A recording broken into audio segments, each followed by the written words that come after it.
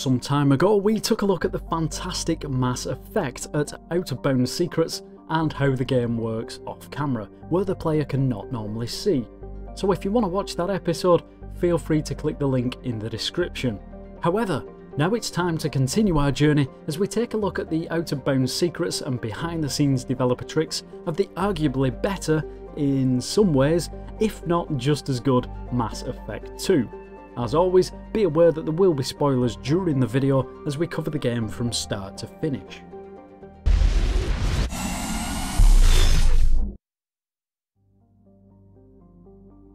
Talking about the start, as always, there's no better place to begin than the title screen, and what a great looking title screen this is.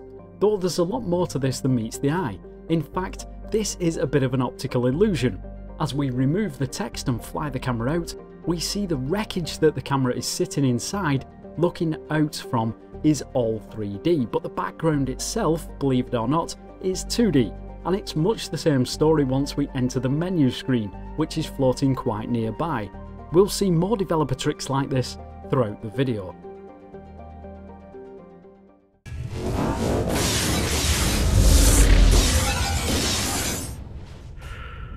One of the first parts to the game is the prologue, in which we see the Normandy SR-1 attacked by the Collectors. During these scenes, because there's now a massive hole in the side of the Normandy, we get our first glimpse out into space, and it looks amazing with this huge planet in the background. Moving the camera gives us a good idea of just how huge the skyboxes and the objects in space are compared with the playable areas of map. We also get our first introduction to the elusive man. Then see to it that we don't lose him. Now, throughout the game, Shepard comes into contact with this NPC, as I said, known as the elusive man, and in several scenes when speaking to him, we see this amazing backdrop where he usually sits. I just quickly want to show some Out of Bounds secrets about these scenes that are pretty interesting. For a start, you may have already guessed that the huge star in the background, much like the title screen, is indeed 2D. However, what's really interesting about this is that some of the other mission maps are not too far away.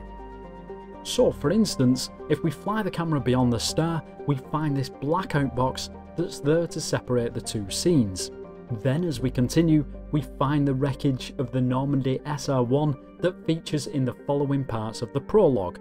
This is also the case with the later mission Freedom's Progress. However, during this mission, the elusive man is in a separate smaller skybox within the Freedom Progress's skybox, which is clearly way bigger out of bounds from the map. After the opening credits, Shepard awakens on an operating table. Now most of this scene takes place from a first-person perspective. Looking from a different angle though, you may notice that Shepard's head seems to be missing. We have seen this during a number of different videos covered on the channel, and one of the reasons for this is to stop the camera clipping through the head of the character whilst it moves around during an animation. Otherwise you may see something like this. The question is, where is Shepard's head? Well, in this case, it can be found inside his own body. Pretty freaky to look at, but it does do the job. Earlier I mentioned Freedom's Progress. Towards the end of the mission we are attacked by a mech. Now the cutscenes we see just before the fight are rendered in real time, which gives us a great opportunity to see how character models appear and move around during these types of scenes.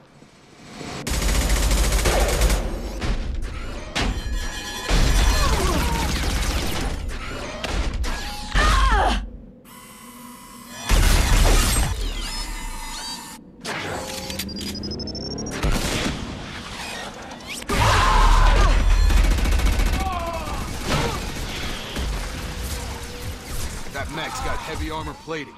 Those Quarians never stood a chance. This is gonna be one tough son of a bitch to take down.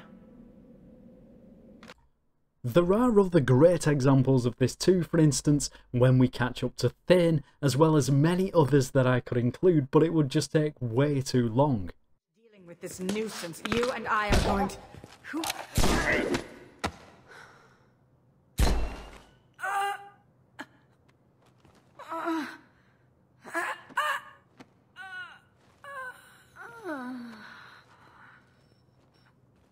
Though quickly, I just wanted to show the boss fight with the giant thresher more, just in case you wondered what was lurking beneath the ground.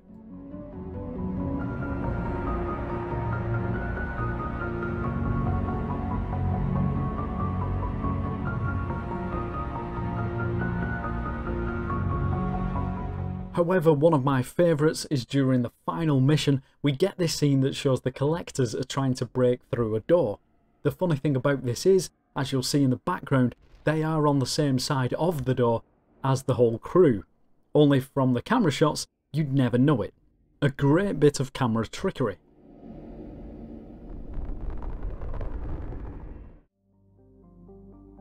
I just want to look more into the subject of skyboxes, or sky domes as a lot of them are now, and give an example of how huge they can be compared to the size of the playable areas of map.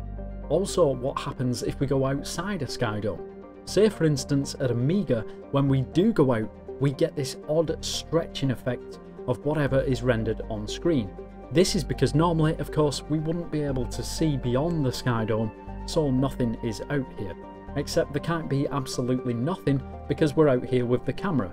So what happens is the very last pixels of the sky dome, or whatever else is rendered, gets stretched out across the void, and it gives us this crazy effect.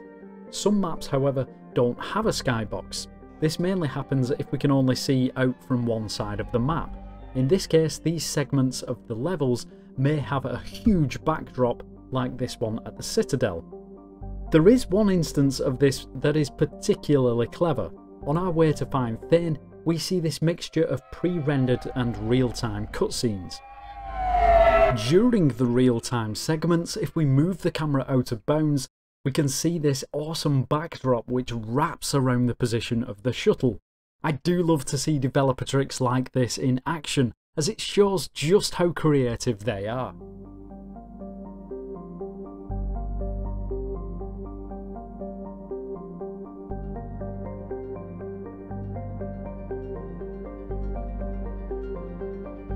One of the places we explored during the first Mass Effect episode was the Citadel, so I'm not going to spend too much time here, as the main area, the Presidium, is much the same, only we don't go into as many rooms.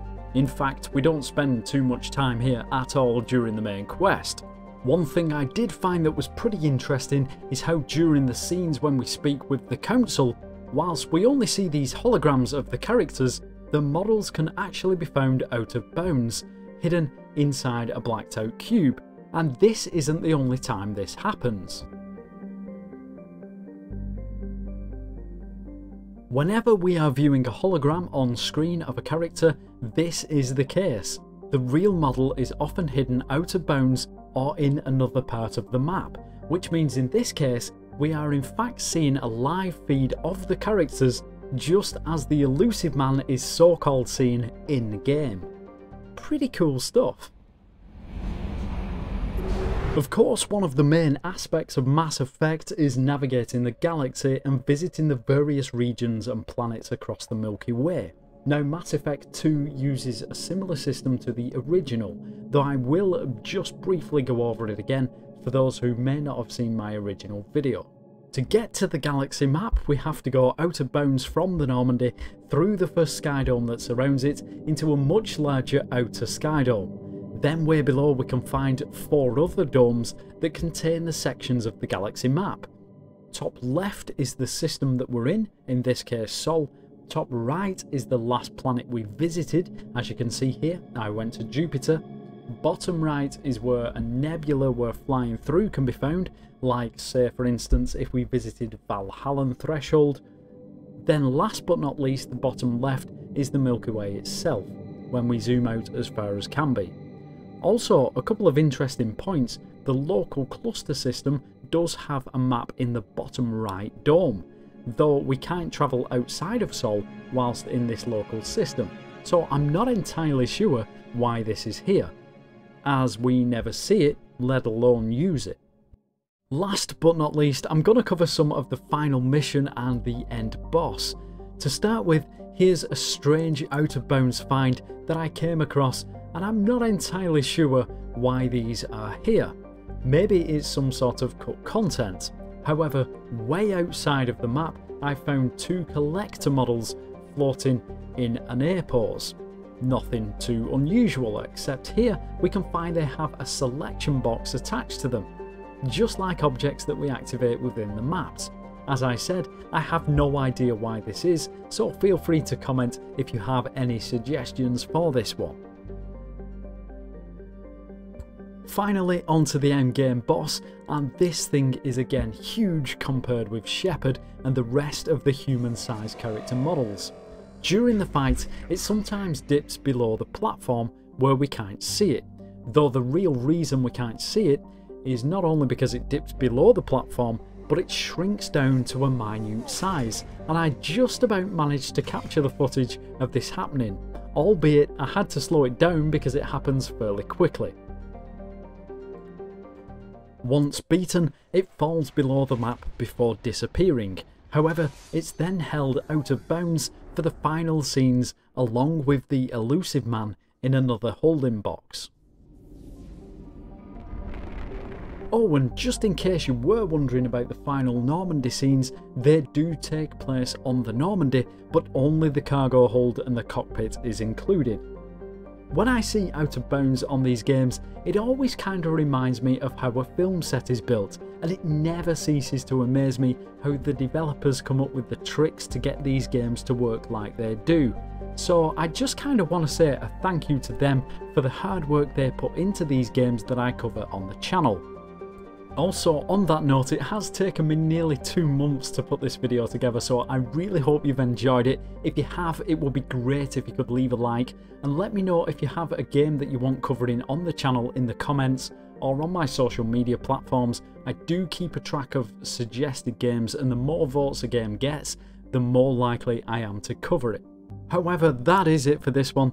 Take care, and I'll catch you soon.